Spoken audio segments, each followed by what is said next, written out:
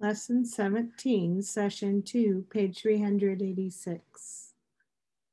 Learning to solve word problems with equations of up to 20. 17 coloring pages are on the table. 17 are on the table. Tanya colors some, but we don't know how many. That's a mystery. Now, there are 9 pages left. There are 17 on the table. 17 is our whole. She colors some, but we don't know how many. Now, there are 9. How many did she color? So here we are looking at teen numbers. So teen numbers are made of one group of 10 and at least one one all the way up to 9 ones. 11 equals 10 plus 1. 12 equals 10 plus 2. 13 equals 10 plus 3. 14 equals 10 plus 4. 15 equals 10 plus 5. 16 equals 10 plus 6. 17 equals 10 plus 7. 18 equals 10 plus 8. And 19 equals 10 plus 9. Okay, understanding teen numbers will help us solve our problems.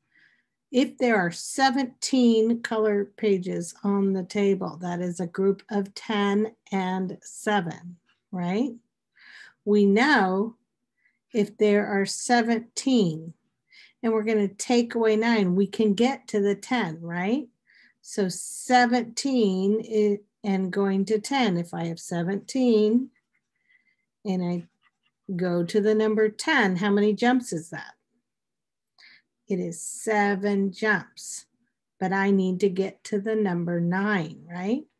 And then the jump from 10 to 9 is 1 jump. How many total jumps did we make? 1 plus 7 equals 8.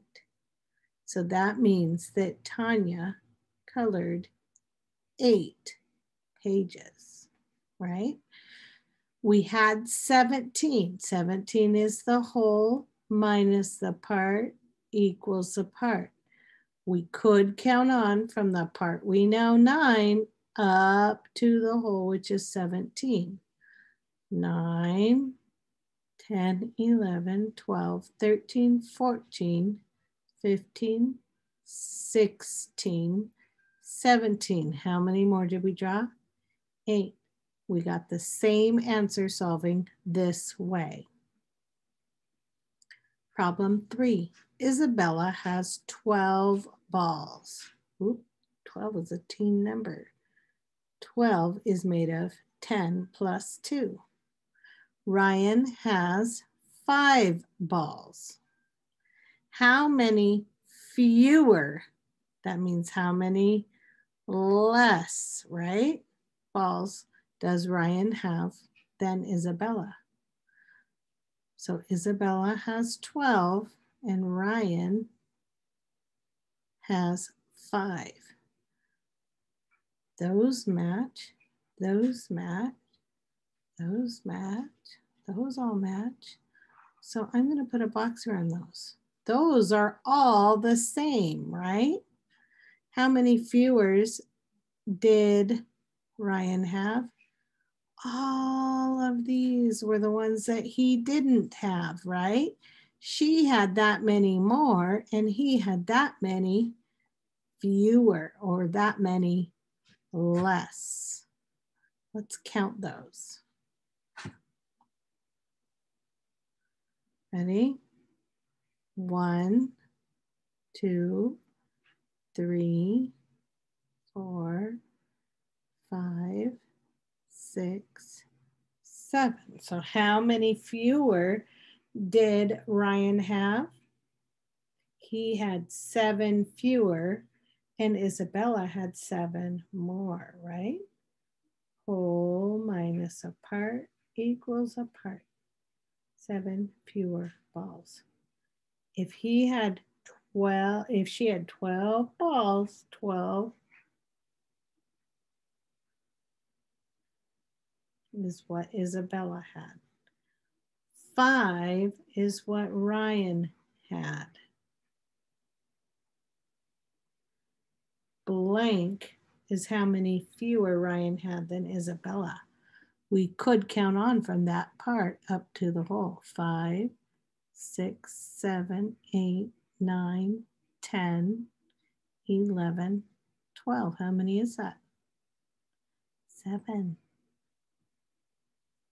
We could also count 12. 1, 2, 3, 4, 5 new line. 6, 7, 8, 9, 10, 11, 12. And we knew that Ryan only had 5. This is what Ryan had. How many did Isabella have? How many more? She had 7 more, right? Which means that he had 7 fewer. Problem 4. Sophia has 8 more marbles than Olaf. Olaf has 7 marbles. How many marbles does Sophia have? Sophia has 8 more than Olaf. Olaf has 7. Olaf.